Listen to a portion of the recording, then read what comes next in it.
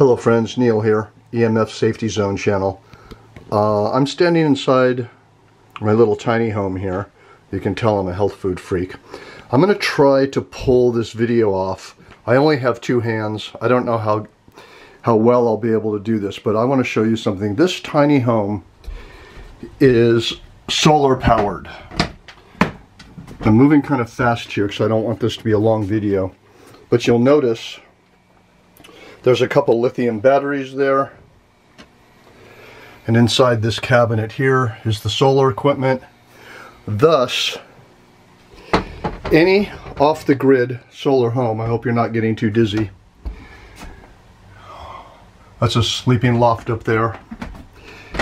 Any solar-powered home has super high dirty electricity. Extremely high. So here we have a Satic shield electromagnetic interference meter. This is a dirty electricity meter. I'm going to plug this in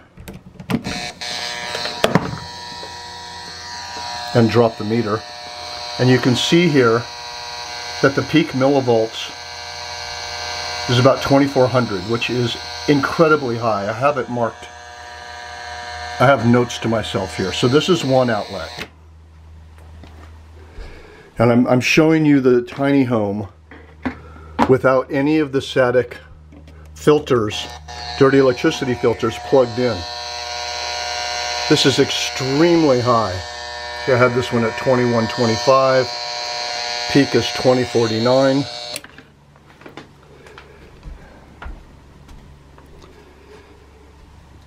Here in the bathroom, I measured it previously at 2317.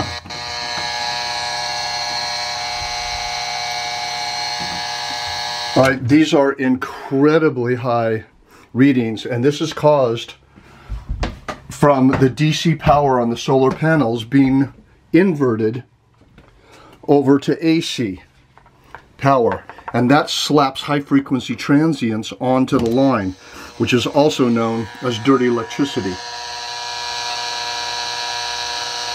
All right, this is incredibly high readings. This is a 2434 millivolts in terms of high frequency transients. Now, watch when I plug. I only have two hands here, but watch when I plug the Satic device in.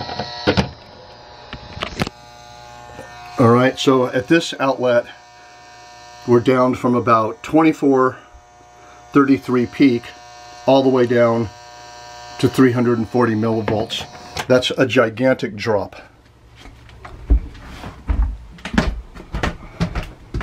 And I'm showing you the efficacy of the Satic devices. All right, so this one's still very high. I'm going to plug in the Satic device, pure power plug-in, and look at that drop from 2485 down to 353 roughly. Again, I'm doing the best I can with only two hands.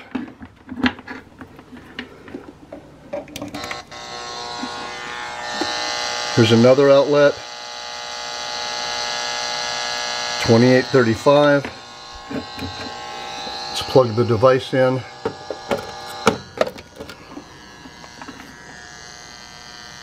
All the way down to 397. Let's go to the last one here.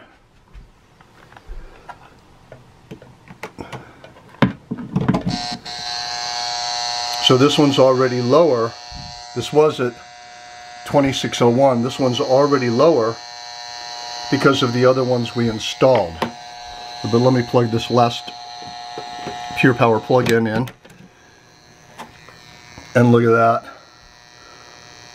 All the way down to 57 millivolts. And so I leave all these plugged into my tiny home to make a safer environment in terms of dirty electricity. Let's see what we have going here.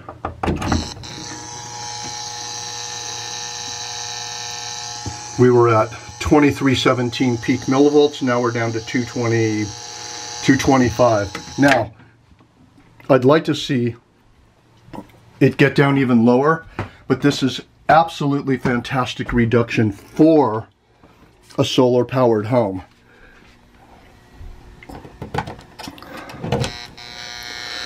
That's fantastic right there. This peak was 2433 millivolts, all the way down to 31. So, as you can see, this is a way to remediate dirty electricity. In a regular on-the-grid home, the reductions would be even larger and more impressive. But I am showing you reductions of dirty electricity in the most extreme situation, which is a solar-powered home. Solar-powered homes are very challenging to remediate, but they can be done. This is the older style Satic Pure Power plug-in. The new ones have a different colored light and a sticker on them. But needless to say, this is a very, very impressive reduction. All right, thanks for watching.